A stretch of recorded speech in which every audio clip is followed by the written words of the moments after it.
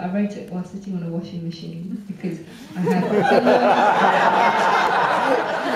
It's a long story, but I used to live in what I'm convinced is the cheapest flat in all of London.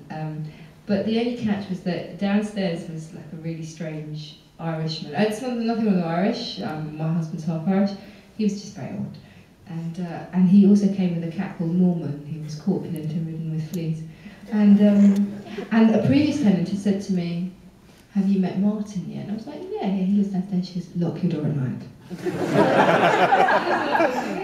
She goes, "Well, when I lived there, one night I heard this," and she's called Emma. "Emma, I love you." But I never heard that. He never proposed love to me or anything like that. He would just call his family at really strange hours in the morning and bake cabbages at 3 in the morning. But next door was like this really noise-sensitive man who, for some reason, thought it was okay to play ABBA at 4 in the morning.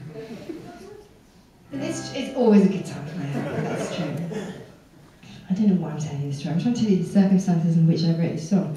I was telling this story at Nunnington Hall last weekend about how I wrote it about someone that I had terrible unrequited love for, and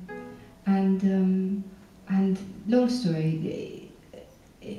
I'm hugely grateful that it was never consummated because I saw him in a restaurant not that long ago looking really rough. Result: I married a man who's still got his hair. Nothing wrong. Just want to put that out there. But... Oh God, Another one. It's a sad song. But I like playing this song because